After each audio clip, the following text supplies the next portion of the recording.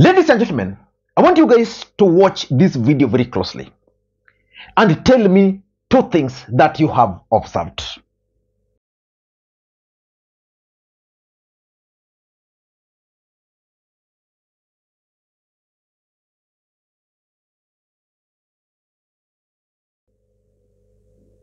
Watch it again. Potential motorcade to leave. Asanteni sana.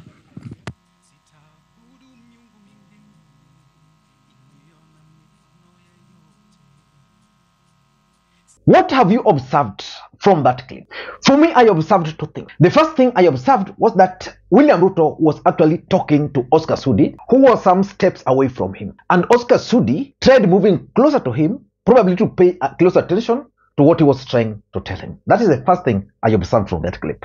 The second thing I observed from that clip, which almost everybody else observed, is the fact that William Ruto pushed Oscar SUDI away. And you can clearly see from behind, there is Musalia Mudavadi who is trying to find his way. And also there is the Deputy President, Raila GACHAGUA. And because in politics, nothing happens out of mere coincidence, in this video, I want to try and reveal to you guys the hidden motive why William Ruto decided to push Oscar SUDI away from him. Because let's face it, in Kenya Kwanza government, is there any other individual as close to William Ruto, the President of the Republic of Kenya, than Oscar SUDI? If you ask me, that person does not exist. Oscar SUDI is the closest ally of William Samoei Arap Ruto. And Oscar SUDI was not the first individual to break the protocol. The other day in Naivasha, we saw William Ruto, Rigathi Gachagua, and the governors. And you could clearly see Gladys Wanga and Anne Waiguru walking on the red carpet. Rigathi Gachagua was far away. And the fact that it's Ruto who was talking to Oscar SUDI, and then Oscar SUDI came to listen to him, then he pushed him.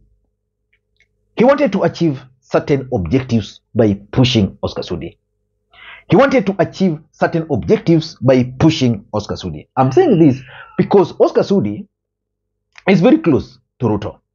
And therefore, it was just normal for him to go to Ruto, listen to what Ruto is saying, then probably go back to his rightful position. If you want to know that Oscar SUDI is very close to William Ruto, let me just give you some three cases before we proceed. Number one, when William Ruto was stopped from going to Tanzania by the former president, Uhuru Kenyatta, Oscar SUDI and Ndindi Nyoro were already waiting for him in Tanzania. Told us that he has received orders from above for them not to clear the deputy president, that he needed some clearance. We asked from where. No one was able to explain or even tell us from which source we should seek the clearance. We called the relevant people in immigration. They told us Matiang'i told them. We contacted the minister. He said he's not the one. Even Mheshimiwa Kenywa, who is the head of public service, we contacted him because ostensibly they were saying that he needed some clearance from the head of public service. PIA Yakaruka. And for the government to stop William Ruto from going to Tanzania, it meant that they were going for a serious mission. Again, there's something which also happened. Immediately, William Ruto was declared the President of the Republic of Kenya. I think before he was sworn in, there was some Kenya Kwanza parliamentary group meeting in Naivasha. By that time, William Ruto was just the president-elect. Oscar SUDI used Air Force One. Get me right. Oscar SUDI used Air Force One from Nairobi to Naivasha to attend Kenya Kwanza parliamentary group meeting. That move by Oscar SUDI caused serious political storm in the Republic of Kenya. But the message was already home. In fact, Oscar SUDI wanted to show people like Matiang'i, who are using that Air Force One, that is now the one who is using it. There is no way any other member of parliament could have used that Air Force One. I mean, I don't even imagine that it would have rung in their minds that they could use Air Force One. Oscar SUDI did it. So it's very close to William Ruto. You also remember that on the day of William Ruto swearing in, that was after Oscar SUDI had used Air Force One. On the day of William Ruto swearing in, the only member of parliament who was with William Ruto in his current residence was none other than Oscar Sudi. The rest of members of parliament were waiting for William Ruto. Uko. Was it Kasarani? I don't know. Was it Kasarani? Yes, I think it must have been Kasarani. I was never keen on the venue. So Oscar Sudi is very close to William Ruto. In fact, from current residence, Oscar Sudi went to Kasarani. I don't know, I think it must have been Kasarani for the swearing-in ceremony, using the same convoy William Ruto used. So it means when William Ruto got off his official vehicle, amongst the people who also got out of those vehicles was Oscar Sudi. And just recently, there was some function, I think it must have been a wedding, of William Ruto's brother. And who is who in government went and attended that event. But you could clearly tell that Oscar Sudi is powerful from the way he was directing MPs, from the way he was directing governors on who should talk to William Ruto next. So Oscar Sudi is very powerful around the president, and everybody around the president understands that.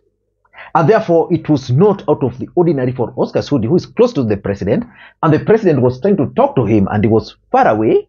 It was just normal for him to move closer to the president to listen to the president. But the president stopped him, which means there was an objective. And that's exactly what I want us to do in this video. But before we do that, for those who are watching this channel for the first time, please take a second or two, click that subscribe button so that next time we produce a video like this, YouTube will automatically notify you. And to the subscribers, I want to continue thanking you guys for your continued support, because without that support, this channel cannot be where it is. Ladies and gentlemen, without any further ado, allow me to dive in. But before I dive in, allow me to also take this opportunity to thank the following people for the coffee which they sent to me earlier, because it goes a long way in supporting this channel. You can also do the same using the numbers you are seeing on your screen. Today is Saturday, and that's the best thing you can do, the best thing you can do for me tonight. Ladies and gentlemen, why do you think William Ruto pushed Oscar Sudi? Just give me your two reasons before listening to what I'm saying. Just spend, I know probably typing is a bit long, but just type. You can pause and type, then I read so that we can see whether we are on the same page. Why do you think William Ruto pushed Oscar Sudi? Number one, probably William Ruto was trying to warn Oscar Sudi to differentiate between official functions like the one they went for and their friendship. If it's a wedding, it's normal. But this was a presidential event. The president was there, the deputy president was there, the prime cabinet secretary was there. Then as much as Oscar Sudi was walking some distance away from the president, if you look at protocol in the real sense, Oscar Sudi ought not to have been anywhere there. Because the governor was there, why was Oscar Sudi somewhere there? So I think he was sending just a message to Oscar Sudi, boss, we are close friends, but please learn to differentiate between official functions and the rest. As much as these guys know you are powerful, because if you are powerful to the, if someone like Oscar Sudi is close and powerful to the president, sometimes they don't even need appointments to go and see the president. They just walk in. But the presidency is an institution. And that's exactly what I think Ruto was trying to tell him. So that's number one. Number two, I'm also convinced that William Samoei Ruto, the president of the Republic of Kenya, was trying to avoid a situation where it was going to appear as if Rigathi Gachagua was being embarrassed. He was trying to avoid that. The truth of the matter is that Rigathi Gachagua is the deputy president of the Republic of Kenya. And let's assume Oscar Sudi and Ruto talked, because Ruto was leaving the venue and he just talked and went to his car like that. Some of us would have read a lot of things from that. And that's exactly what William Ruto read very fast, that, what am I doing? By allowing this guy close to here, I'm giving this guy opportunity. I'm exposing my deputy. It's going to be laughed at. It's going to be a laughing stock. So the best thing, Oscar Sudi, weka huko tutongea kwa simu bana. Wewe enda huko, toka. Wewe Rigathi kuja. Then you could see Oscar Sudi hugging, trying to hug Rigathi Gachagua. I don't know, those who understand protocol, whether that's also supposed to be the case. I'm not so sure. Because I'm always told that when you are next to the president, because of security reasons, you are not even supposed to raise your hands. I don't know, but that's what I've been told. and you could see Oscar Sudi moving his hands. Yeah, so they did. I mean, the president was trying a situation where Rigathi Gachagua was going to appear as if he is being embarrassed or insubordinated. Number 3, which is very, very important, Ruto wanted to avoid a similar situation that happened during his brother's wedding, where at the end of it, everybody concluded that Oscar Sudi was the most powerful individual. You know, William Ruto was standing somewhere there. Then it was Oscar Sudi was telling, wewe, kuja, ongea na yeye, chukua dakika mbili. Okay, wewe. So the thing is, Ruto didn't want a similar situation because he's the president. If a governor wants to speak to him, probably there's a channel to be followed. He can even go to him directly as long as the security allows. And we all know, yeah? That's not the situation. The situation on the ground is different. Oscar Sudi is the most powerful individual. So he didn't want a situation where it's going to emerge that William Ruto left Kelvin Kiptum's residence or burial, and then he just talked to us with Oscar Sudi, got into his car. That would have portrayed a very bad picture. Would have portrayed Oscar Sudi as a very, very powerful individual. Number 4, in my view, you know, in this country, we consume politics. And the current politics is that there is the Kikuyu faction in government, and then there's the Kalenjin faction in government. When Uhuru Kenyatta was the president, he was a Kikuyu. William Ruto is now a Kalenjin. So there's this story that Kenya Kwanza, who are in government, and that government is actually run by the Kikuyu, by the Kalenjins. And that you like Rigathi Gachagua, Wakutu. And I remember, I don't know whether I read it from Pauline Njoroge's page, where she was alleging that whatever happened yesterday normally happens, but from the background, when these guys are off camera. And because this was being captured, that's why Ruto had to intervene. The truth is, it would have sent a signal that hii serikali ni ya Wakikuyu. Hii serikali ni ya Kalenjins. And that's what William Ruto did not want to happen. And lastly, Oscar Sudi probably is using his closeness to Ruto for his own either personal, economical, or political gains.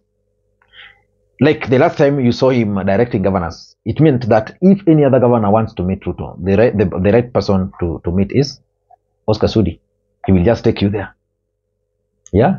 So Ruto didn't want a situation where it's going to emerge like that Oscar Sudi is using his closeness even in where, I mean, it's not necessary. Yeah. So I don't know what to think. That's my take. This is Lee Makwiny.